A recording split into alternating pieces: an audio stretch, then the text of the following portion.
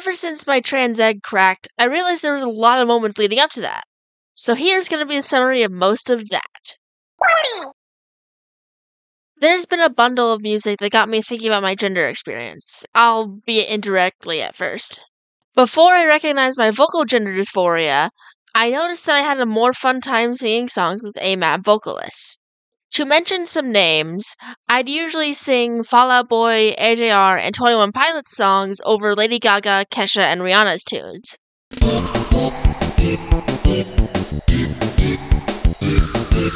In terms of specific songs, Game Over from Falling in Reverse was one, Polarized from 21 Pilots was another, and a recent listen to Shy Away, also from 21 Pilots, was actually what got me to write this script. I honestly didn't know where to put this section, so it's smacked into the middle. There weren't really a lot of full games that I'd say were egg games for me, though I can isolate a few characters that have me in the present going, yep, egg moment. One example was the fact that I had attachment to Vivian from Paper Mario with the Thousand Year Door ever since I laid eyes on her, and that was before she was confirmed trans in the English remake.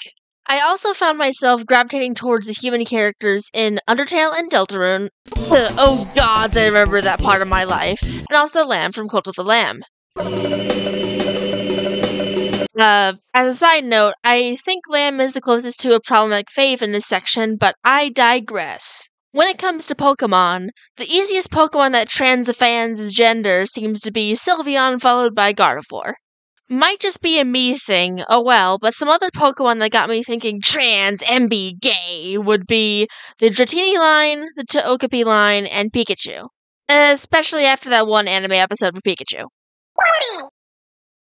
Yes, I am including anime here, bite me. But anyways, the strongest contender for a cartoon scene that doubled as egg moment for me would be... drumroll, please. Garnet offering to fuse with Peridot in Steve Universe.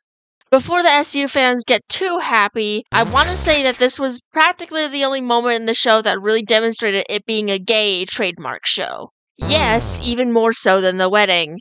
But to get back to the scene I was referring to, I can reliably say that their interaction in this scene is the closest I have gotten to seeing an honest talk about being/learning your LGBT+ in a TV show. And to be honest, this interaction is the only good thing that keeps me thinking about that show. There is also Rain Whispers from the Owl House, and oh boy, the gay pride really does go hard at the Owl House.